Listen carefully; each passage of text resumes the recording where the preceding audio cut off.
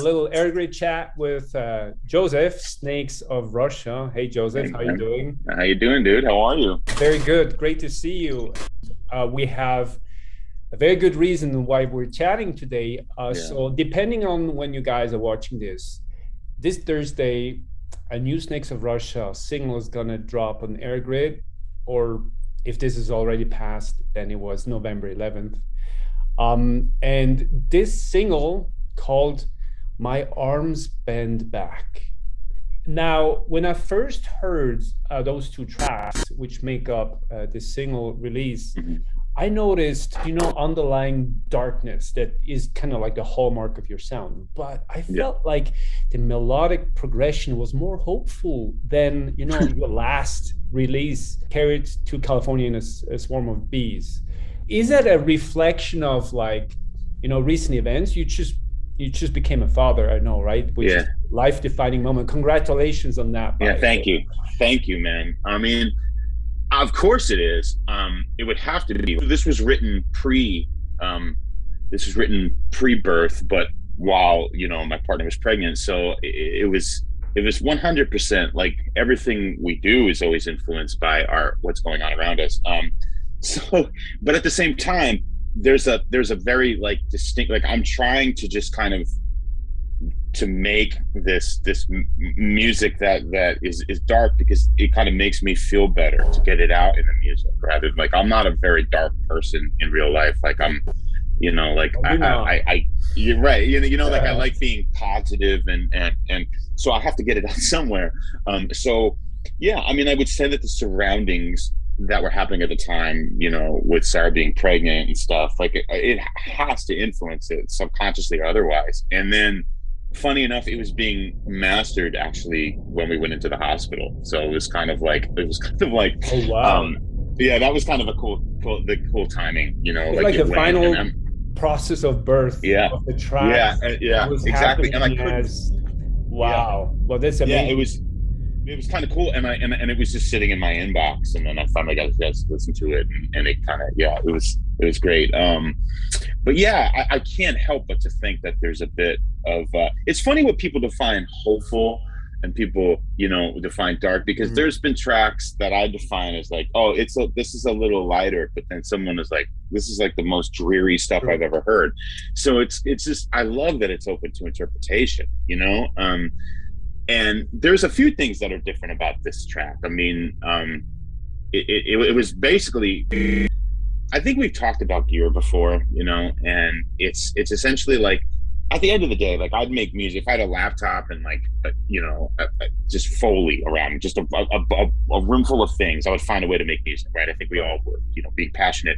But every once in a while, a piece of gear comes along that is just really just kind of inspires, and immediately you want to dig in and get into it. And for me, it was the OB6, which I got. Yeah, and I got a couple months ago, and just instantly, just having these like crazy awesome brass sounding patches and making that, and that's completely where the sound came from. Just me having an OB6 next to me, and then being able to add some harmony because of the polyphony, and yeah. So that's like Oh, at the end of yeah. the day, yeah. Yeah. So at So the end of that the is a day, it's big like thing. Is it's a that your huge thing. one polyphonic synth that you use? I have a Juno 106, which is my second synth that I've ever had, and I love it. But it's just kind of like I'm just, it's its thing. It does its thing actually. And I felt like I needed something, new, and something that kind Yeah. of like to inspire. And I specifically wanted that dirty brass sound. And the OB6 kind of hit everything, and it's consistently every day. It's just Mhm. like, wow, this thing rules. But yeah, it completely, like, this song is because of that. And I was kind of on a path of like working on a full length. And then I kind of wrote this, and I'm like, this is so cool. Like I need people to hear this. How about we Mhm. just take a quick sneak peek just so Sure. know what we're talking Sounds about. good. Yeah, sounds good.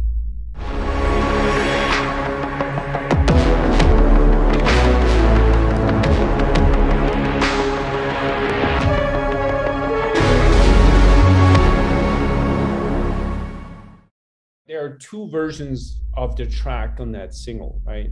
Yeah. Can you like fill us in on version one versus version two? Sure. Yeah. I love doing remixes. And and I've been doing a bunch of remixes for other people, but I actually hadn't done one for myself. So I also like kind of this idea of alternate versions of songs. So I just on a whim, I was just like, what happens if I make this the B side for this kind of an alternate version of the song? So it kind of just, I took the stems and just ran with it, and it came together really fast. And so it's just mainly like an interpretation Okay, of the track. but what kind of like, what different angle did you take on the second version on the B side that you feel like you didn't have on the first one? I wanted it to like the first one is very like, I'm gonna use tight and rigid, but I just very, whereas the second version is just wide and open and expanse, and I wanted it to feel like almost like a different song, because it kind of is. I mean, it's just kind of, it's all the same elements. Like, it's just, I used a lot of granular, and all the elements are there, but it's a completely different feel. It's almost, if it weren't for the same key and tempo, it might almost be a different song. I love reverb, you know, so you do. Yeah, you know, and like, but I love like short reverbs too, right? So I feel like the first one has a lot of room reverb and room spaces and stuff, and the second one just has ridiculous, 9-second tails. Was there like a central vision that you brought to the table or into the studio, that just kind of made this a complete release, or is it just kind of like just a reflection of the current state of yours? Like, what was the intention behind it? It's actually a little bit of the first the regular version is kind of like this direction that I've been going down for a while, and then the second version, it's almost like this direction like that I'm heading towards. And in the perfect world, the next thing I do would just be those two things together. Like I enjoy both of those things. I just like space, right? Like going back to reverb. So I think I like, so big spaces and small spaces, and trying to make those exist at the same time. And so I think the intention was like, I've said what I needed to say with this single, but I feel like it should have another song with it, like, but at the same time, I want it to feel cohesive with the first, so let me try this remix idea. And then I don't want it to just, I want it to be a departure completely, like a rework or just a different version of this song. So I think that was the intention, to kind of make two things that could hang together, that were like the same, but could be, because I'm sure some people might favor the second one over the first one. And I think I'm always trying to push it darker, because there's a because it's interesting to define what that is, because darker in terms of music production could mean something different to everybody. Like, it might mean like, it might lean more on sound design, or it might mean like on your your note choices, or your chord choices, or what key you're in, or tempo. There's so many variables for that. So I'm still trying to figure that out, like what it means to me, and certainly dissonance. I like things and imperfections. Like I don't like things to be perfect at all. I like things to be. I heard an expression recently, and I'm forgetting it, and it's so valid to this. Bobby Sub? Yes, that's exactly it. I knew it. And it's incredible that like I had been kind of like nurturing that without realizing it, and just kind of like, so so it's getting to the point of just like, it kind of like, dark could mean anything to a lot of different people, but it also could mean a lot of things to the time of your life when you write that. And if I look at music that I did when I was not so happy, that darkness is it's like a different kind of thing. It's more of a like, so I'm trying to just constantly push that envelope of like how dark can I get this, and different ways to do that, and be it production techniques or chord choices or interval choices. So it's always evolving, so but that EP, the California Swarm of Bees EP, like that. That's some of my favorite work because I think I kind of had tapped into that darkness a little bit, and I'm trying to keep doing that. But in the meantime, if something comes up that's not as dark, but it still feels like it kind of tugs at something inside me, then by all means, like I need to put that out to the world. It's interesting to hear what things make people uncomfortable. Like I'm so interested in what things make people uncomfortable within music, and like, but still have the music be I'm going to use the term well received, but like, because it's easy to think about just you can obviously make a song that'll turn people off, but to have a song that turns people off but doesn't turn people off, just makes people slightly uncomfortable, but they're intrigued. Right. That right. to me is interesting. Right. That's what's interesting to me. And there's a lot of different ways I like to approach that with, like, stuff, detuning things and being, and stuff, again, the wabi-sabi, things not being perfect. And I think that also explains why, you always have this little thing attached to your records that says mastered to tape. Yeah.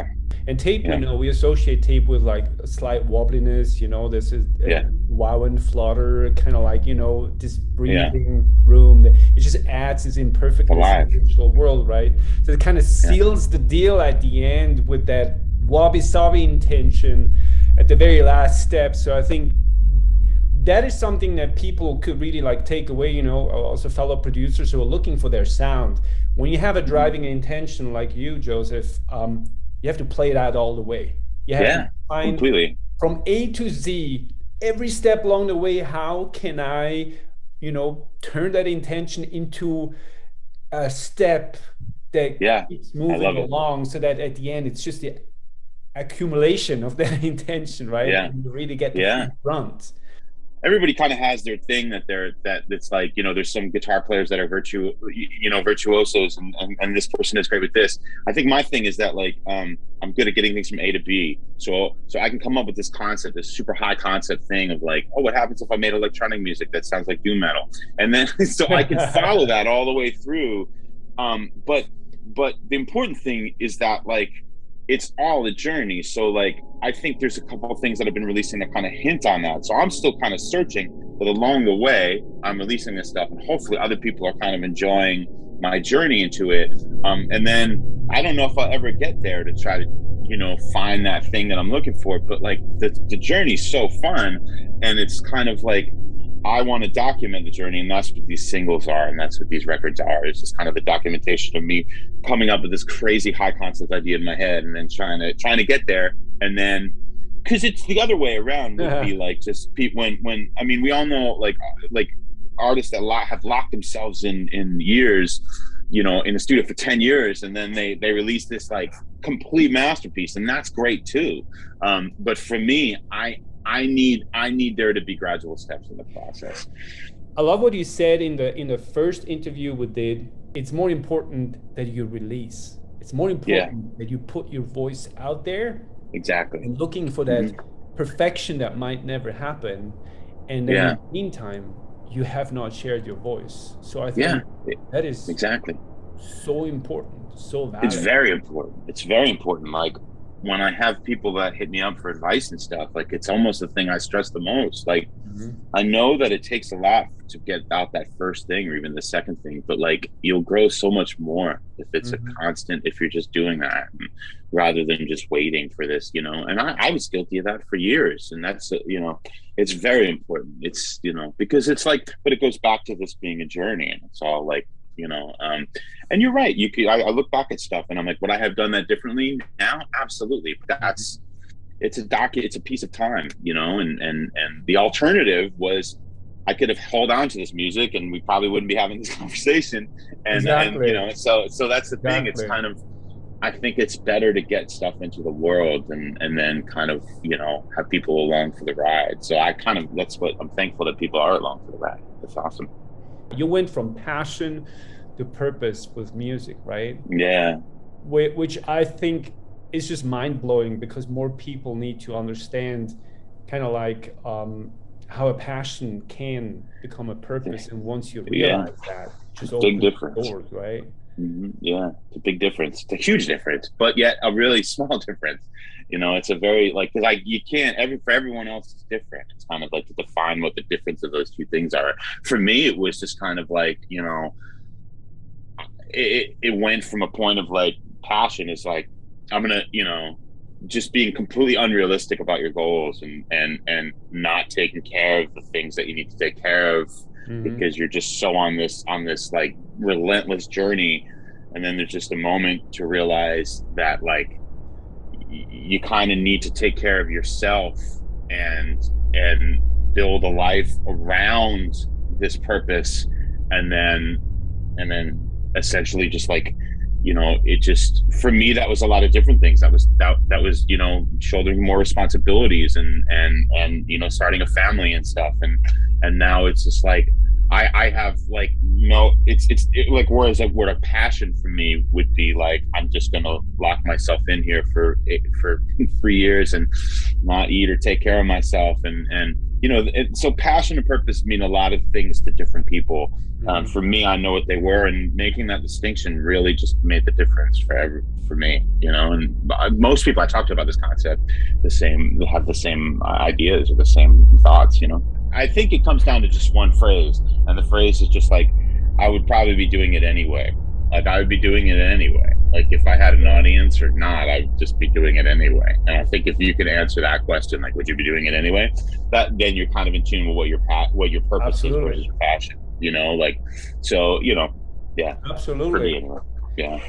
So we close with that. So we have Snakes of Russia, My Arms Bend Back, the new single out of Errorgrid Records. It's available as of November 11th on all the streaming platforms and on Bandcamp. Please go check it out. Support Snakes of Russia on his journey.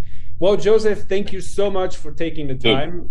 And I'm super grateful that you're on this journey with us and we're on this journey with yeah. you. And Likewise, man. Yeah. keep it going, my friend. Absolutely, man. It was a great conversation. Thank you for having me.